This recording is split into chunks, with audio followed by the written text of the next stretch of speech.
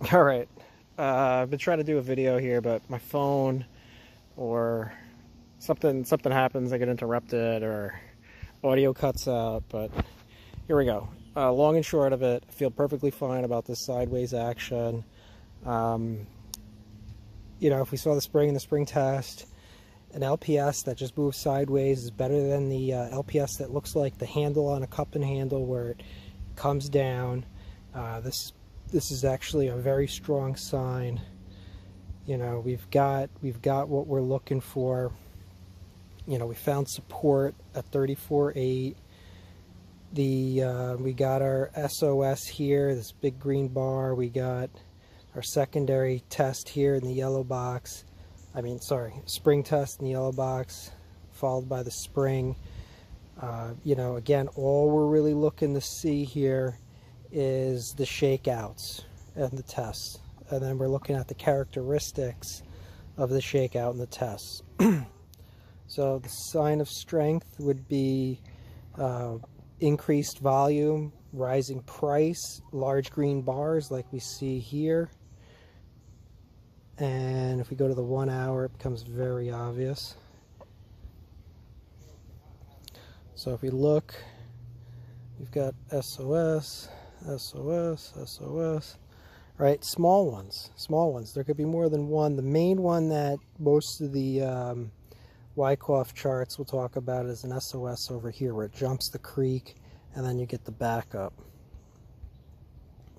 There's some SOSs down here, and our LPS in yellow is going to be the sideways action. Now the one thing I want to point out is here we had that cup and handle looking LPS. Those are a little weaker, right? Sign of a retest. So now it's like we're trying to catch the tail here of the prey, and it's running away. So we zoom in, right? Sideways. Not a lot of trading room. I stopped doing my little swing trades after this. Here, I had no margin. I barely got away with it here.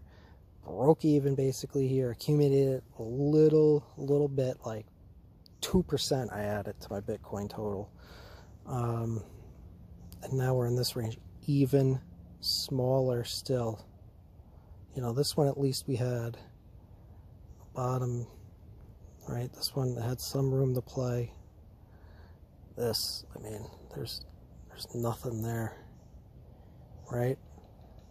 It's hard to trade that when you've got like a $500 range to play with. So I've taken that off the table, kind of moved to more of a hold. All right, expectations of what to think next. We have 39.4 here. Price typically likes to reject or jump over 39. It would prefer to be lower or above it if it's going to play anywhere. But what we want to see is, what I'd like to see is level off here, leg up at one point. I don't know when, but the next move would be to leg up, get to about 39, and then jump the creek. And by jumping the creek, I mean getting over a metaphoric line. And to draw it out, think of the creek as sort of connecting the dots at the top of the trading range. So if we look at that, right, something like this. So the creek would be, shoot, the creek would be somewhere around here, right? I drew that a little, something like that. Price then gets the 39, and some sort of 8 to 10% run, gets over, and then comes back to it. If I had to guess, I'd already would set up my buys at 40.8, thinking 40.7 would be the bottom. But I've done it so many times where I've missed by $25. I now round up. It's not worth missing the buy when you anticipate it to run. And that's what would happen. So if we were to see some sort of crazy jump from 38 to 39 over the 41, 42 range, land somewhere above 42, 43 would be the target.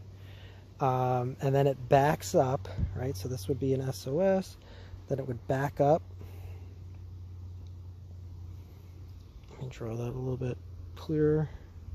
So SOS comes back and then runs again.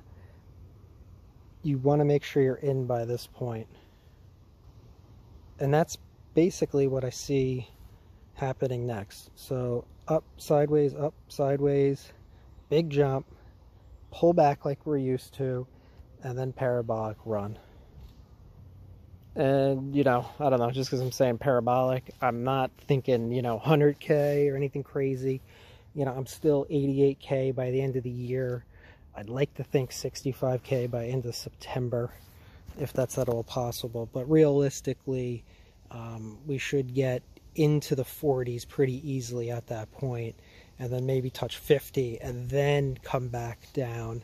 I'd probably want to just make sure I'm paying attention and not blindly accumulate into that. There's gonna be a little bit of a retrace on that at one point, but the near future is this here. All right, at least I got this video in. I'm just gonna throw it up, see what happens. All right, like and subscribe. Cool.